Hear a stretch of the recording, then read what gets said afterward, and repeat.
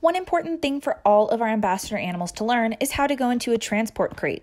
Since many of them travel with our educators to classrooms and other venues for presentations, of course they need to be comfortable going into and coming out of their travel crates.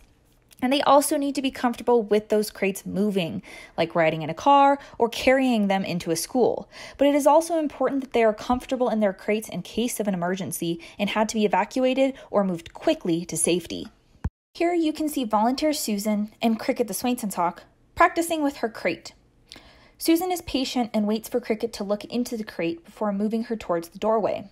If Cricket looks away, Susan backs her up and waits until Cricket is ready once again.